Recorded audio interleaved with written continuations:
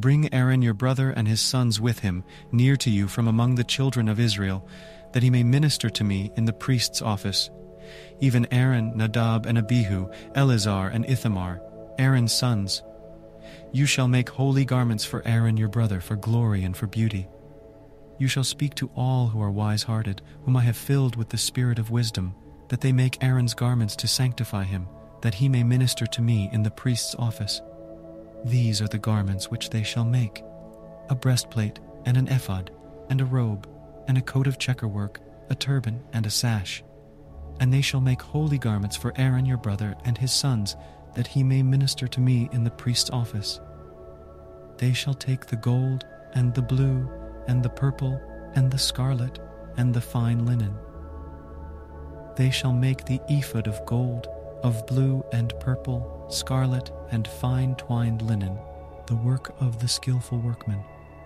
It shall have 2 shoulder straps joined to the 2 ends of it, that it may be joined together. The skillfully woven band, which is on it, that is on him, shall be like its work, and of the same piece, of gold, of blue and purple and scarlet, and fine twined linen.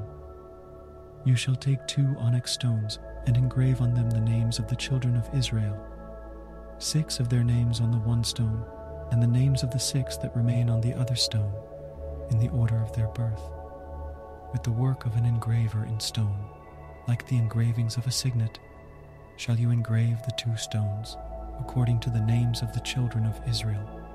You shall make them to be enclosed in settings of gold. You shall put the 2 stones on the shoulder straps of the ephod, to be stones of memorial for the children of Israel, and Aaron shall bear their names before Yahweh on his 2 shoulders for a memorial. You shall make settings of gold, and 2 chains of pure gold. You shall make them like cords of braided work, and you shall put the braided chains on the settings.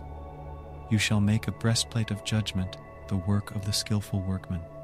Like the work of the ephod you shall make it.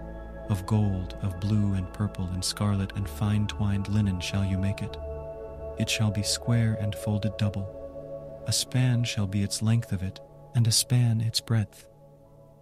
You shall set in it settings of stones, 4 rows of stones. A row of ruby, topaz, and beryl shall be the first row, and the second row a turquoise, a sapphire, and an emerald, and the third row a jacinth, an agate, and an amethyst, and the 4th row a chrysolite, an onyx, and a jasper. They shall be enclosed in gold in their settings. The stones shall be according to the names of the children of Israel, 12, according to their names. Like the engravings of a signet, everyone according to his name. They shall be for the 12 tribes. You shall make on the breastplate chains like cords, of braided work of pure gold. You shall make on the breastplate 2 rings of gold, and shall put the 2 rings on the 2 ends of the breastplate. You shall put the 2 braided chains of gold in the 2 rings at the ends of the breastplate. The other 2 ends of the 2 braided chains you shall put on the 2 settings, and put them on the shoulder straps of the ephod in the forepart of it. You shall make 2 rings of gold, and you shall put them on the 2 ends of the breastplate, on its edge, which is toward the side of the ephod inward. You shall make 2 rings of gold, and shall put them on the 2 shoulder straps of the ephod underneath, in the forepart of it, close by the coupling of it, above the skillfully woven band of the ephod. They shall bind the breastplate by the rings of it to the rings of the ephod, with a lace of blue, that it may be on the skillfully woven band of the ephod, and that the breastplate may not swing out from the ephod. Aaron shall bear the names of the children of Israel in the breastplate of judgment on his heart, when he goes into the holy place, for a memorial before Yahweh continually. You shall put in the breastplate of judgment the Urim and the Thummim, and they shall be on Aaron's heart, when he goes in before Yahweh. And Aaron shall bear the judgment of the children of Israel on his heart, before Yahweh continually. You shall make the robe of the ephod all of blue. It shall have a hole for the head in the midst of it. It shall have a binding of woven work round about the hole of it, as it were the hole of a coat of mail, that it not be torn. On its hem you shall make pomegranates of blue and of purple and of scarlet around its hem, and bells of gold between them round about, a golden bell and a pomegranate, a golden bell and a pomegranate, on the hem of the robe round about. It shall be on Aaron to minister, and the sound of it shall be heard when he goes into the holy place before Yahweh, and when he comes out, that he not die. You shall make a plate of pure gold and engrave on it, like the engravings of a signet, holy to Yahweh. You shall put it on a lace of blue, and it shall be on the sash. On the front of the sash it shall be.